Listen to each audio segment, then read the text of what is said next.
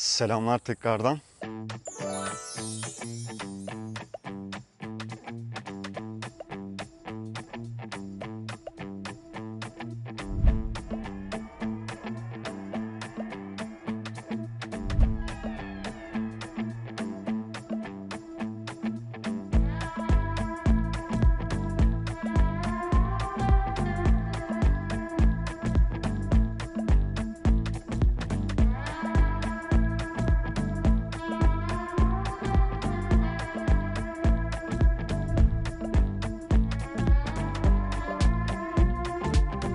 Odaya gittim, bir duşumu aldım.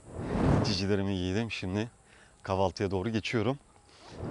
Kaldığım otel Marmaris Orhaniye'de Turgut Köyü Otel.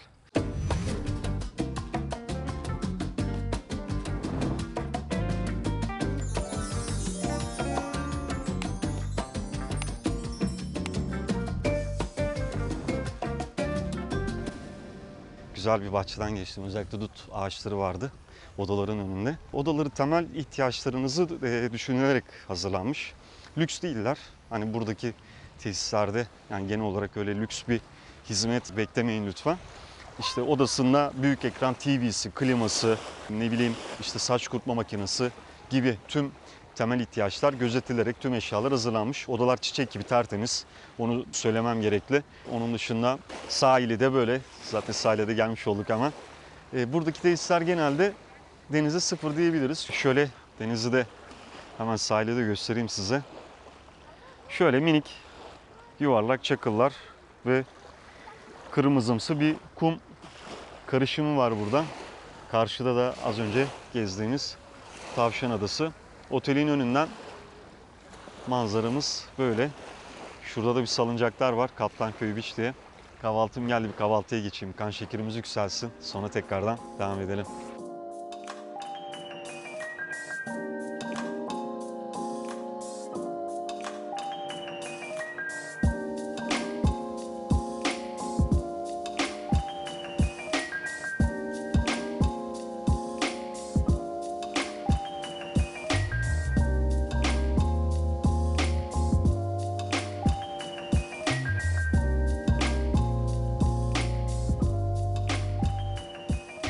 Burada şöyle bir espri var. Bence de gayet güzel olmuş. Aracınızı bir noktada bırakıyorsunuz. Şu an denizle otelleri ayıran dümdüz bir yol var. O yoldayım. Bu tarz araçlarla, elektrikli araçlarla sizi otoparktan alıyorlar. Otelinize götürüyorlar. Yani gördüğüm tüm otellerin böyle bir servisi var. Bence çok akıllıca. Çok güzel olmuş. Hemen arıyorsunuz otelinizi. Arkada zaten dünya kadar yer var. Yani rahat kaç kişi biner buna? 4-5 kişilik bir aile rahatlıkla sığabilir. Ben de istedim, sağ olsunlar, kırmadılar. Hem birkaç bir şey unutmuşum araçta, onları alacağım. Hem de bu küçük detayı sizlere göstereyim istedim. Selam tekrardan. Vlogun en keyif aldığım tarafına geldik. Sizi sahile doğru götürüyorum. Yani bu saatlerde çok denize girme kuyum değil ama yine de bir fırsat yarattım kendime. Kısa da olsa bir denize gireceğim. Hatta burada kanoda kiralıyorlar. Bakalım rakamla anlaşırsak. Karşıda bir tane ada var, Tavşan Adası. Orayı sabahtan göstermiştim size. Oraya gideceğim. Kanoyla bir gezeceğim bakalım etrafında. Ama şimdi deniz.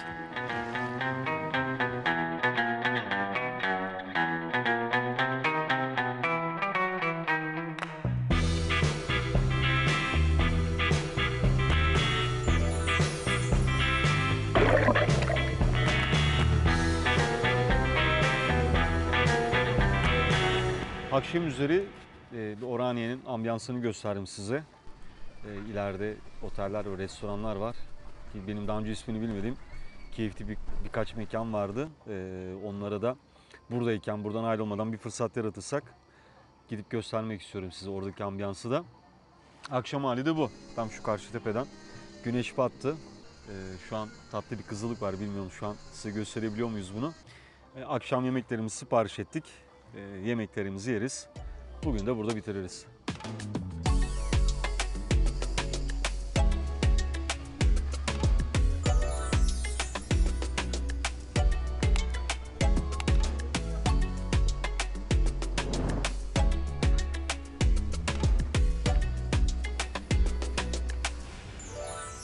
Günaydın. Orhaniye'nin bu güzel sabahından herkese selamlar.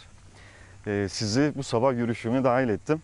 Yaklaşık bir 400-500 metrelik bir sahil bandı var otellerin önünde. Orhaniye Koyu'nda. En uçta arkada görüyorsunuz şöyle marina var. Marinadan başlıyor. İleride Kız Kumu'nda bitiyor bu yürüyüş noktası. Marinanın içerisinde bir kilise varmış. Onu öğrendim. Onu bir göstereyim istedim size sabah. Ama izin vermediler. Giriş yapılmıyormuş oraya. Tamam dedik biz de. Oradan ben ileriye doğru yürüyüşe başladım. Yani şu an bulunduğum noktadan itibaren tesisler başlıyor. Yani dün akşam da bir tur attım sahilde. Yaklaşık bir 10 civarında konaklama tesisi var burada. Genelde yani son dönemde özellikle bu Hisarönü Körfezi'nde bungalov tesisler ağırlıklı olarak yapılıyor. Burayı kimlere uygun diyebiliriz? Yani genelde aileleri gördüm ben. Çocuklu aileler gelip konaklıyorlar. Yani Marmaris'e yakınsınız. Yani yarım saatte Marmaris'e gidebiliyorsunuz. Yine bu bölgede popüler tatil bölgelerinden bir tanesi Selimiye. Selimiye'ye gidebilirsiniz. Selimiye'de yine en fazla yarım saat mesafede. Bozburun var biraz ileride. Bozburun ilerisinde Söğüt var. Oraları görebilirsiniz. Datça yine bu tarafta. Yine bir saat araç yolculuğuyla Datça'ya gidebilirsiniz. Hatta Datça'dan da Bodrum'a feribotlar var. Yani hem aracınızda hem de yaya olarak Datça'dan da Bodrum'a geçme şansınız var. Hani birçok noktaya yakın diyebiliriz burası için. Hisarönü Koyu'na getirdim sizi. Burası aslında ismini Hisarönü Körfezi'nden alıyor. Yani büyük geniş bir alanı kapsıyor Hisarönü Körfezi. İçerisinde bu koy var. Hemen arkada da bu Hisarönü Koyu'nun devamı var. Orhaniye Köyü var biliyorsunuz. Orası. Bir de ileride Turgut var. Bunların hepsini kaplıyor Hisarönü Körfezi. Burası açık deniz, daha doğrusu önü açık olduğu için rüzgar alan bir yer. Yani hem bir avantaj bir taraftan yazın o sıcak günlerinde sürekli bir esinti var. Yani bunaltmıyor güneşin sıcaklığı sizi. Diğer taraftan da deniz biraz dalgalı. Aslında masmavi bir deniz ama şurada kumu hareket ettirdiği için sürekli bir kahverengi gibi görünüyor. Ama aslında pırıl pırıl bir deniz. Aynı zamanda buranın güzelliği şu, burada su sporları yapabiliyorsunuz. Rüzgar sörfü gibi, katamaran gibi. Ben de biraz sonra bir katamaran deneyimi yaşamayı planlıyorum. Umarım keyifli geçer benim için de.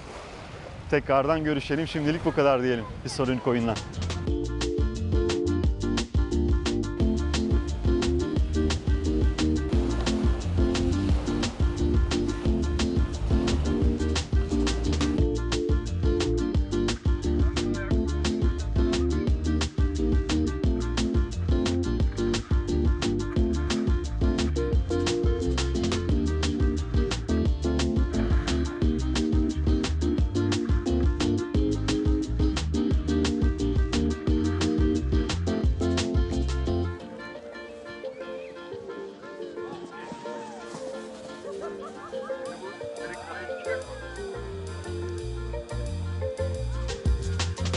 Evet, yordu bize.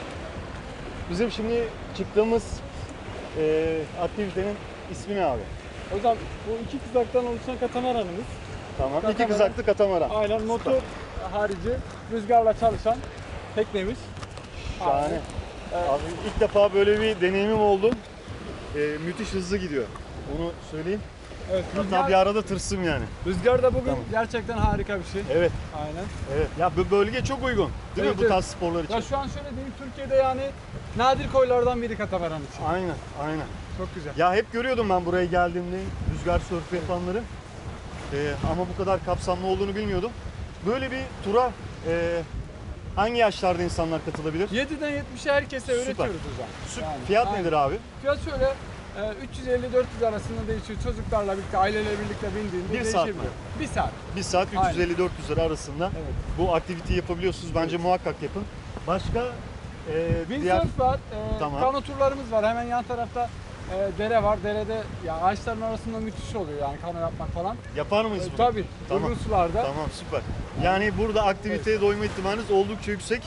Bu arada soluk soluğa kaldım hakikaten Mehmet de güzel. Çok güzeldi gerçekten. Adrenalin de Keyifliydi vardı. yani. Enerjik bir spor. Çok teşekkür ederiz. Ben dostum. teşekkür Çok ederim memnun hocam, oldum. her zaman. Görüşürüz. Görüşürüz. Ve sırada Turgut Köy. Yani Hisarönü Körfezi'nde gezmeyi planladığımız son koy burası. İsmini de hemen arkadaki Turgut Köyü'nden alıyor. İki tane tepenin arasında kalmış bu koy. Sağ tarafta büyük bir otel var. Onun haricinde hemen arkamda marina var. Bayağı da büyük bir marina. Marinanın önünde iki tane tesis var. Konaklayabiliyorsunuz. Restoranları var. Şeyler yiyip içebiliyorsunuz. Onun dışında şu an marinadan ben biraz daha ileri geldim. Burada da birkaç tane otel var. Yine bunlarda da konaklayabilirsiniz. Yemeklerinizi yiyebilirsiniz. Marinanın orada denize girdim. Güzeldi, temizdi. Suyun altı da berraktı. Gayet güzel görünüyordu. Zaten bunun önü açık. Yani bir Orhaniye gibi değil, kapalı değil. Yani sürekli bir şey var. Suda bir sirkülasyon var. Ya ama biraz açıldığınızda yosunlar var suyun içerisinde. Hani yosunlardan pek hoşlaşmıyorsanız bunu da bilgi olarak aktarayım istedim. Şuradaki tepenin hemen ardı Kız Kumu. Şurada bir solda bir tepe var. Şöyle döndüreyim. Sol taraftaki tepenin ardında da artık Selimiye yolu var. Yani çok uzak değil aslında bunlar birbirine. Ama tabii karayoluyla gittiğinizde biraz mesafe oluyor. Yani hemen şu tepenin ardında Kız Kumu. Kız Kumu'nun da ilerisinde Hisarönü Köyü vardı. Hisarönü Koyu vardı daha doğrusu. Herhangi bir aktivite yok burada. Hani bir su sporları yapalım ya da ne bileyim tekne turuna katılalım derseniz tekne turu için Orhaniye'ye gitmeniz gerekli. Su sporları için de yine Hisarönü'nde rüzgar sörfü, katamaran vesaire o tarz şeyler yapılan bir merkez vardı. Oraya gidebilirsiniz. Kimler için uygun? Aileler için gayet uygun. Su hemen yükselmiyor. Ortam sessiz, sakin. Yani etraftan bir gürültü patırtı gelmiyor. Yoğun bir müzik sesi yok. İşletmeler işte biraz kısık sesle müzik açıyorlar sizlere. İyi, Turgut Köy'den de bu kadar diyelim o halde. Delikli Yol'dan selamlar. Bu sefer de sizi Delikli Yol'a getirdim değil mi? Doğru ismi.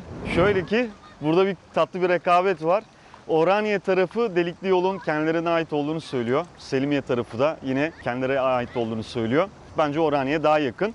Yine aracınızla bir 5 dakika mesafede bu koya da gelip denize girebilirsiniz. İleride birkaç tane mekan var. Orada bir şeyler yiyip içebilirsiniz. Hatta konaklama kısmı da var sanırım. Yani alternatif olarak cebinizde dursun. Yine burada hani denize girmiyorsanız da özellikle akşam üzeri gün batımında burası nefis görüntüler veriyor. Akşam üzeri gün batımında ya da gün doğumunda ya da herhangi bir saatte geçerken burada muhakkak durup bir resim çektirmenizi tavsiye ederim. Nefes nefese kaldım.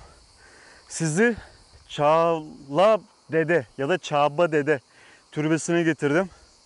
Şöyle görünüyor mu? Şöyle bir türbe burası. Daha doğrusu türbe olduğu zannedilen bir yapı. Böyle hikayeler çok duyuyoruz. Siz de duymuşsunuzdur. Aslında burası bir Yunan boksörün mezarı. Şöyle bulunduğum yer neresi? Aşağıda Turgut Köyü var. Bir ormanlık var. Ormanlığın alanın bittiği yerde az önce vakit geçirdiğimiz Turgut Köyü'nün koyu. Yani Turgut Koyu'da diyebiliriz orası için. Köyün içerisinden geçtik. Köyden sonra bir 200-300 metre daha ilerledik. Sol tarafta bir tane demir işleme atölyesi var. Onun karşısından anıtın olduğu yere gelebiliyorsunuz. Böyle orijinal bir yapı olmuş. Şey gibi, piramitler gibi. Evet, bu anıt mezar, tür ve artık siz ne derseniz uygundur benim için. Buradan da bu kadar diyelim. Orhaniye'den tekrardan selamlar. Akşam yemeği için burada özel bir yere geldik. Burayı da ben dün akşam gezi yaparken keşfettim. İncir restoran, aynı zamanda bungalovları da varmış ama biz daha ziyade restoranlarıyla ilgilendik. Deniz ürünleri ağırlıklı. Rezervasyon yaptırmanızı tavsiye ederim çünkü dün aradığımızda dolu olduklarını söylediler. Hemen gördüğüm gibi bu akşam rezervasyon yapayım istedim. Ama bu akşam bir gün sonrasını rezervasyon yapabildik. Orijinal mezeleri var. Evet. Hatta bir tane daha geldi. Teşekkür ederiz. Bunun ismi neydi? Susamlı keçi peyniri. Susamlı keçi peyniri. Girit piyazı. Girit piyazı. Evet. Aa, çok iyi. Tamam. Teşekkürler. Elinize sağlık. Girit piyazı geldi. Susamlı keçi peyniri geldi. Çok güzel görünüyorlar.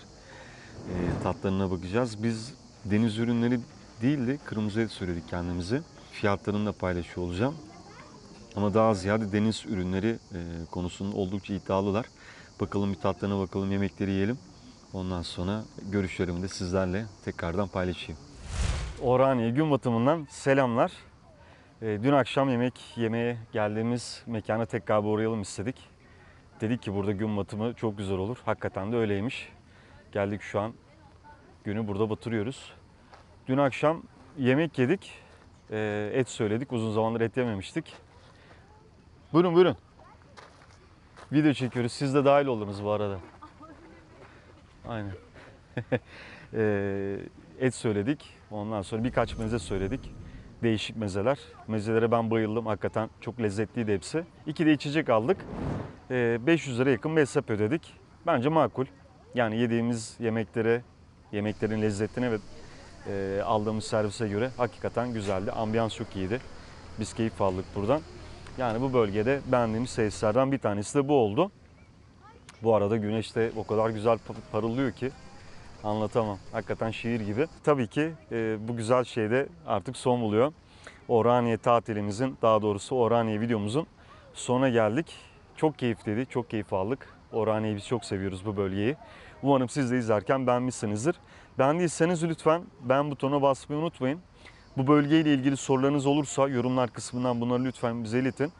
Kanalımıza tabii ki abone olmayı unutmayın. Orhaniye'den sevgiler, kendinize iyi bakın. Hoşça kalın.